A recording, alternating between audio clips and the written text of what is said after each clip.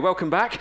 This is our next fireside chat here on stage 2. I'm delighted to welcome Wouter Van Tol, Head of Sustainability and Community Affairs at DS Smith, and we are talking circularity and carbon. So a warm welcome for Wouter, please. Thank you. Okay, well, I guess we'll start at the obvious place. DS Smith working obviously in the packaging space, huge name, huge player in that area. Huge challenges involved in the packaging world when it comes to making sure there's a circular approach, recycling, so many things at play there. It must be a huge challenge.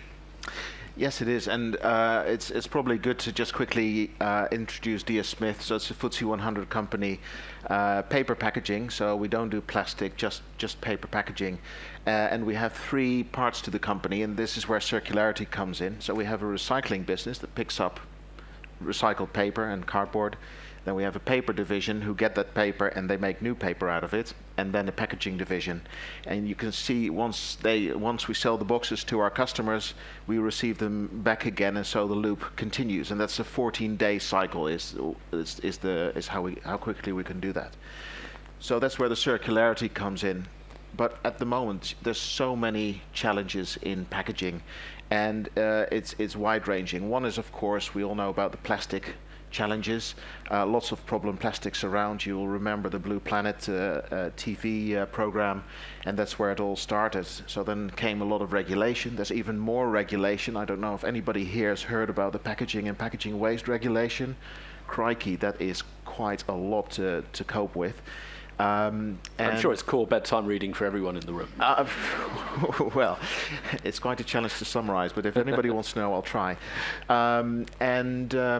Of course, there's just customers. Our customers are the big, fast-moving consumer goods companies and the big e-commerce players, and they really want to reduce their carbon, and they want to become more circular.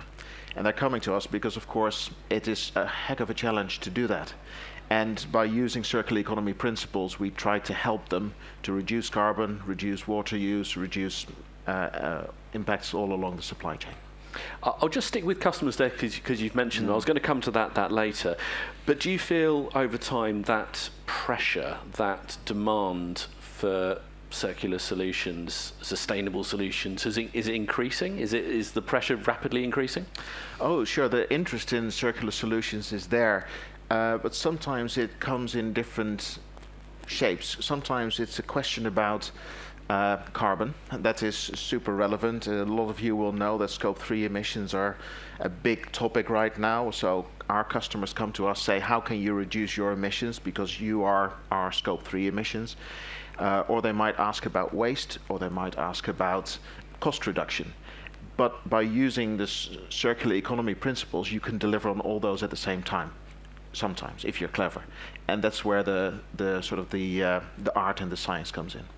I know Wouter is very keen to take questions throughout this fireside chat, so I'm going to do one more in just a second about redefining packaging, and then I'm going to come to the audience slightly earlier than normal, and then we'll come back at the end. So if you've got any particular questions, have them ready. But the expression you use online as a business is redefine packaging in a changing world. Again, that's the challenge. What sort of examples have you got of how you go about redefining something like that?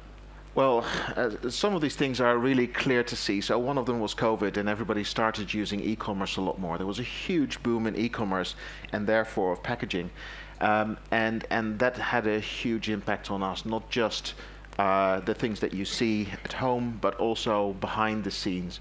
So we wanted to say, how can we help our e-commerce partners and consumers to do the right thing? Everybody's probably frustrated by buying a toothbrush online and getting it in a huge big box. Nobody wants the empty space, right? So that's where our designers come in. So what we did is we have 600 designers, product designers, and we trained them all in circular economy principles, and they now apply that, and by doing that we have managed to reduce that void space. We reduce miles, essentially, truck miles, because we just use less space, etc. So that is e-commerce is a great example of the changing world. Okay, well, let's go to the room early on this one. Has anyone got any particular questions? We have one here, if we can just, and then we'll go there, and I'm not going to have to do any work today. This is fantastic. So just there, please, Charlie. Hi, my name's Ivor Tucker. I run a company called Generation C, which aims to connect the decarbonisation activities of companies like yours with schools and school kids, so kids get to understand that there are solutions being applied and it's not all doom and gloom. Be interested to know what a company like yours, obviously clearly you've got massive innovations and there are lots of things the stuff that kids would be aware of all the time, but they don't know what goes on behind the scenes. So how do you have any programs to integrate your activities with schools in terms of school outreach, or how do you help to educate the general public about what you're doing? That's a great question, thank you. So we're trying to reach 5 million people through about circular economy, to educate them on circular economy. And we do that partly through online means, but partly through lesson plans. So we created a lesson plan, actually, a circular economy lesson plan, which is available online for free. And that's what we've promoted, and that's been used quite well.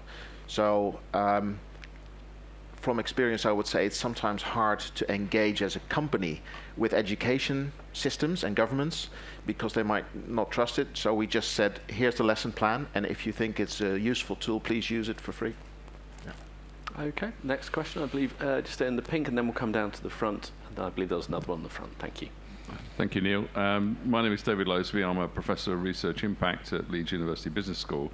One of the things that often people talk about is actually we want change, and we need lots and lots of change in different ways. To what extent is that being enabled through behavioural science being one of the prime enablers of change and transformation in many organisations? In fact, has been around for quite a number of years, but I wondered to what extent you were using that in your area. Gosh, that's a big question. What I can say from my perspective, I'm the head of sustainability for DS Smith. So for me, I look less at how consumers change, because that's more our marketing and R&D colleagues. I look more at how can I change the 30,000 people who work for DS Smith, and how can I work with customers and suppliers to help them change as well. And all the usual things in behavioral science apply, I would say, and the bell curve of change, you know, the adoption of innovations, all those sorts of things apply. And what has helped me most, and if I give one tip, it would be this one, is to essentially, people are talking about integrating sustainability into the organization, so that you don't just have a central function doing it, but it's integrated in the whole organization. And I found it particularly helpful to have implants, as I call them. Basically people who've been in my team, and I farm them out to other departments. They are trusted because they're part of that tribe, and then it continues. So one person in my team now works in group finance, and group finance was not the biggest supporter previously of sustainability, but they are now. And so it's a lot about that feeling of those departments and functions getting the advice from inside rather than from outside. So that's one thing. Okay, thank you. I think our next question was just at the front here in the seat. Thank you. Hello, Andrew Whitehorn. I've worked with a number of resource management recycling companies. Whilst we wait for government policy to become consistent around packaging, waste, etc., how do you feel industry is responding, or rather leading clients in terms of sustainable packaging solutions? One challenge that I've seen consistently over the years is the variety of different polymer types that they're using, and particularly lamination, combining different, you've got a carton, it's got metal, it's got a bit of paper, it's got pulp, etc. And it creates huge challenges in that recycling system. Is that momentum really building now in the packaging industry to educate clients and the product manufacturers to move ahead faster than perhaps regulation is driving us? Yes, so the history there is, of course, that packaging weight was always the thing that we tried to work on. And I'm saying we as the industry, of packaging industry, not DS Smith, because we only do paper. But if I briefly talk about polymers, the quest for lower weight led to multi-material, multi-layer solutions, flexible packaging in particular. Now you find out that you have different polymer types, and that becomes unrecyclable, and so it basically has to go to landfill or incineration. So what a lot of those manufacturers are doing is to keep multi-layers but make it single polymer family solutions. And that makes it more recyclable, but then you look at how much plastic is recycled in practice, and gosh, it's a step towards that. But for us, one of the things we do which customers are really interested in is to replace problem plastics. Look, sometimes plastic is really important as a barrier for medical, medication, for example, or for certain food technologies, food applications. But very often plastic is there just because it's convenient, or because somebody internally knows a lot about it, or something like that. So what we do is we find paper solutions for that. So we replace plastics. We've replaced hundreds of millions of pieces of problem plastics over the past few years. And by doing that, you basically have more products that are widely recycled, because 86% of paper is recycled in the EU, for example. So by doing that, we are doing our bit to create more monomaterials. Yeah. Okay, I think the next question was just here at the front. Hi, I'm Paul Mampilli from Springboard Futures. We're a consultancy company. I picked up, if I'm not mistaken, when you were talking about clients coming to you and asking you how you can reduce their carbon footprint, you said if we are lucky, we're able to do that in certain cases. So I'd just like to understand what exactly did you mean by that, if you could elaborate, and also what are your biggest challenges you face when clients come to you for such solutions? Is it because they don't follow up in terms of your advice, or is it that you do find it difficult to give them solutions to whatever they may be seeking? The difficulty is not so much that we can't design solutions that are lower carbon. The difficulty is more in the data, because, gosh, okay, I'm going to become really nerdy now, but Scope 3 emissions data is typically not available exactly in the form that customers want. It is almost like we're at the iPhone 2 stage, and customers want us to be at the iPhone 14 stage. And we have to go through the motions of improving the data and improving the systems so that we can answer their questions exactly. And so it is that I'm trying to work with my organization to get them to the iPhone 14, but you can't go there in one go, right? So that's the difficulty. Okay, any other we have another question just over to the side, please, Charlie.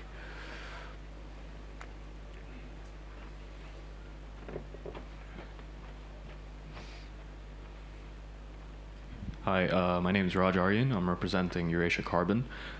Just a small question for you and the industry in general, because you're there.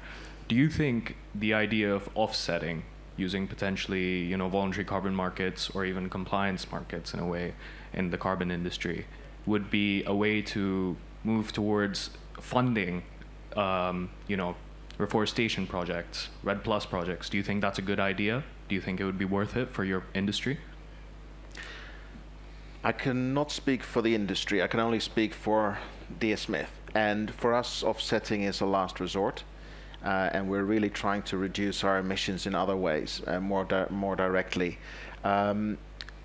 We are involved in, we have our own forest. It's not a huge amount, but we have some of our own forest. Of course, our suppliers have forests, so we are working on regenerative ideas of regenerative forestry. That is still early stage, but that's the kind of thing we do. For our science-based target, 1.5 degree science-based target by 2030, offsetting doesn't count anyway. So for us, it comes more in the sort of maybe for the emissions that we can't otherwise reduce in the sort of late 2040s. For us, that's when it comes in. Yeah. Thank you. Any other questions before? Oh, we've still got hands going up. Charlie, keeping you busy. If you want to just take the one closest to you on your right there, and then we'll move forward there. Is this on? No? We're good? Hello. Oh, yeah, that's on. Hi, my name's Olivia. I'm with Client Earth. We're an environmental law NGO. We do lots of work on policy and regulation, and was intrigued to hear, obviously it's great to hear that 86% of paper in the EU is being recycled, but I'd be intrigued to hear about if that's happening in other areas of the world, especially in the knowledge that, you know, even when we recycle plastic, only 9% of that plastic actually gets recycled. So yeah, just intrigued to hear what the paper recycling infrastructure looks like around the world, because obviously there's billions and billions of people living in the global south, so it'd be great to hear about if it's expanded in there. Yeah, and great work that Client Earth does, by the way. I can't speak for areas where we don't operate because I don't know enough about the recycling there. I can only speak on UK, EU, and North America. And what I would say is the biggest challenge in those, and I appreciate that's not the global south, sorry. What I would say is that consistency of collections is generally the issue. And there's not much consistency across the EU. And in the UK, I mean, I don't know how many of you live in the UK and how your recycling works, but you can it's a postcode lottery what kind of recycling you get, which is a real shame because from a circular economy point of view, all that waste is a resource. And you want it to be collected, segregated, particularly paper because it's so easily recycled. Any paper can make any paper, and that's not the case for plastics. So for me, the key is consistency of collections and segregation of the materials that are easiest recycled or easiest reused. Okay, we'll go just to Charlie, just there in the middle, and then we'll come close to the front, and then I will wrap up with a couple of my own questions because the audience has rather taken over today. All right. Hi, I'm Harriman. Nice to meet you. Thank you very much for your talk so far. I'm interested in reuse because you've talked a lot about recycling, but is there anything we can do without resorting to the high energy required by recycling with all these paper products that are being produced at a very high volume? Thank you. Yeah, great question. So if you look at some of the regulation that is coming from the EU, it seems that the point of view that's been taken is that reuse is always better than recycling, because you look at the waste hierarchy, you know, reduce, reuse, recycle, etc., and you say, well, reuse is higher in that hierarchy than recycling, so it must be better. Unfortunately, that's not always the case, because in some use cases, in some supply chains, recycling is more efficient, is the best outcome for the environment overall across a number of metrics, and sometimes it's reuse. So the number one problem already is that there's quite a dogmatic approach that doesn't take into account what's actually best for the environment. Then the second thing is reuse wood in the case of, for example, you can replace all the cardboard transport boxes that are being used, that are manufactured, for example, by DS Smith. You could replace that with plastic crates. Now, the logistics that you would require are enormous. The amount of plastics, the millions tons of plastics that would require, you'd go straight back into a plastic economy. So, and then if you look at how many times you would have to reuse that plastic crate and how it would have to be cleaned, all those sorts of things, in many cases, that would be a worse outcome for the environment. So I guess what I'm calling for is, because we are looking into reuse ourselves as well, even though paper is not the most reuse-friendly product because it doesn't like water, we need, it's sort of horses for courses. So we need to be more evidence-based in which use cases, in which supply chain is reuse best, and in which cases is recycling best, and then commit to that.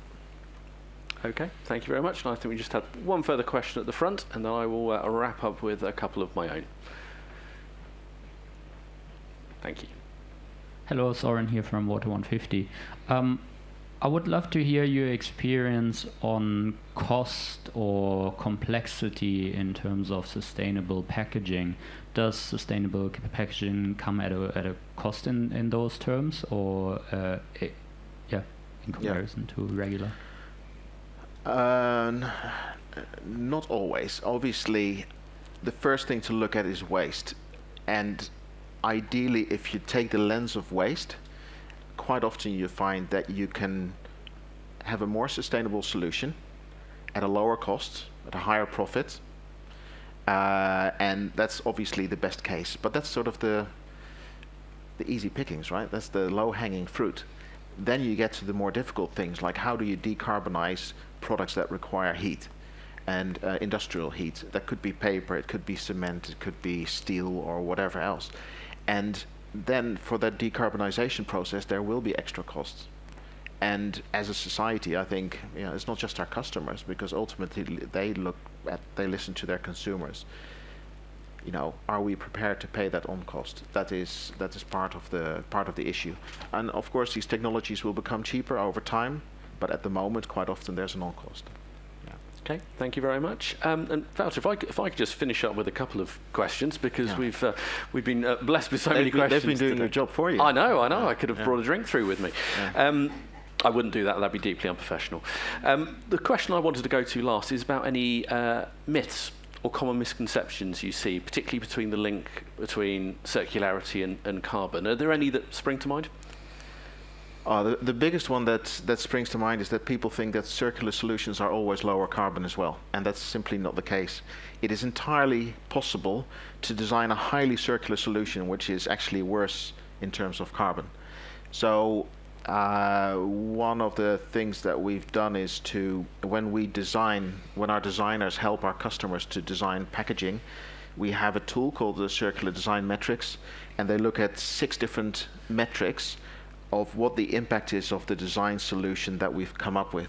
And that means you can see the trade-off, for example, between carbon and circularity. And so the customer can make the decision which metrics are the most important for our sustainability goals, and then choose that design. But you need to be aware of the trade-offs at all times, because you don't want to get that bit wrong.